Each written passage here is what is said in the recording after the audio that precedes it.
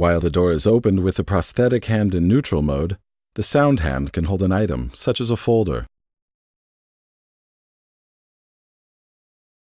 A letter opener can be gripped very precisely with the lateral pinch.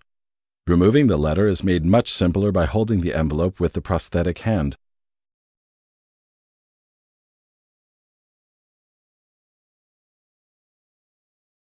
Holding the paper with both hands makes reading the letter feel very natural.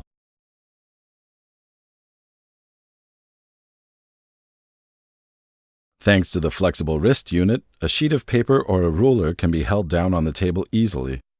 Compensating movements in the shoulders can be avoided here. The finger abduction and adduction makes it possible to hold a folded-up piece of paper between the fingers. In this example, too, the finger abduction and adduction function is helpful. Filing away a form is made easier.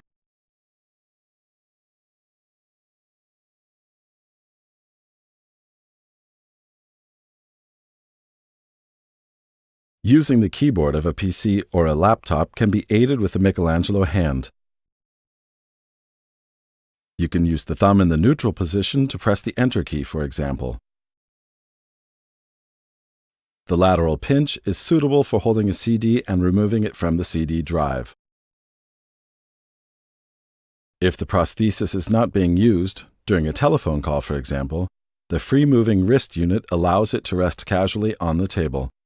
The position of the hand and fingers looks very natural. Depending upon which side is affected, you can either hold the sheet of paper while writing with the sound hand, or you can learn to write with the prosthesis.